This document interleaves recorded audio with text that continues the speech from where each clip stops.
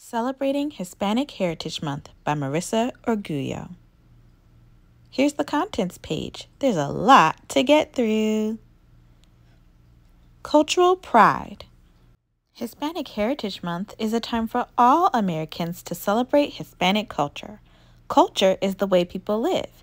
Hispanic people mark this festival by honoring special traditions from their background.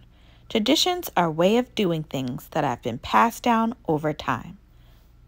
Remembering traditions helps people stay connected to their families' roots and the countries that they came from.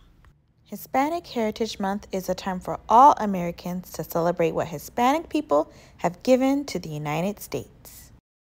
Hispanic Heritage Month takes place in the United States from September 15th to October 15th. These dates were chosen because autumn is a time when several Latin American countries celebrate their independence from Spain. Some of these nations are Costa Rica, El Salvador, Guatemala, Honduras, Nicaragua, Mexico, and Chile. In 1988, the U.S. government made it a time for the country to honor all Hispanic Americans. These dancers are celebrating the day Chile marks its independence from Spain. There are many Hispanic people living in the United States, and each family has its own story about what brought them here. Many live in places that were once part of Mexico. Others came from Central America, Mexico, or the Caribbean. Some were in search of better lives. They wanted to find safety or freedom. Some Hispanic parents chose to come to America in search of better schools for their children. The number of Hispanic families in the United States is growing higher each year. Today, 17.8% of people in the United States are Hispanic. That's more than 1 in every 6 Americans. Many Hispanic people live in the Southwest and in large Midwestern and Northeastern cities. Like other Americans, Hispanic people have many types of jobs. They're doctors, chefs, business people, and reporters. Some Hispanic people work in the United States as teachers. Hispanic heroes. Hispanic people have done some amazing things for the United States. From the 1950s to the 1980s, a Mexican-American named Cesar Chavez helped gain rights such as fair pay and safe places to work for farm workers. The first Hispanic U.S. Supreme Court Justice is Sonia Sotomayor. Her family is from Puerto Rico. Sonia Sotomayor became the first Latina Supreme Court Justice in 2009.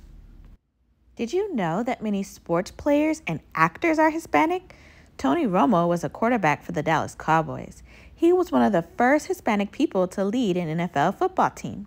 Selena Gomez is a Mexican and Italian-American actress and pop star. You may have heard her songs on the radio. She has sold over 7 million albums. Selena Gomez started out acting in the kids' television show Barney and Friends. She was only 9 years old.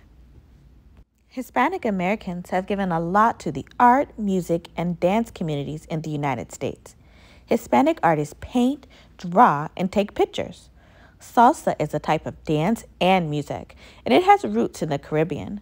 The tango and other types of dance came out of Argentina. Hispanic culture has had a huge effect on the American arts. In this picture, you can see an Argentinian man and woman dance the tango.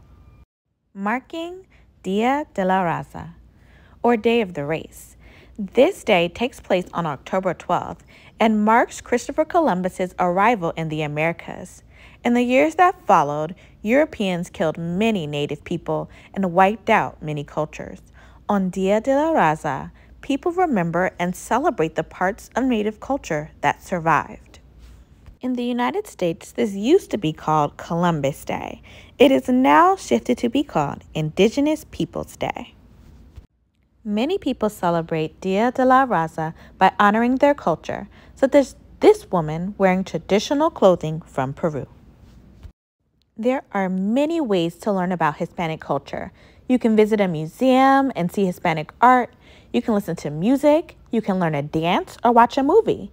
You can even learn some of the Spanish language. There are many fun ways to learn about Hispanic culture all year long. Celebrating other Hispanic holidays helps you learn more too.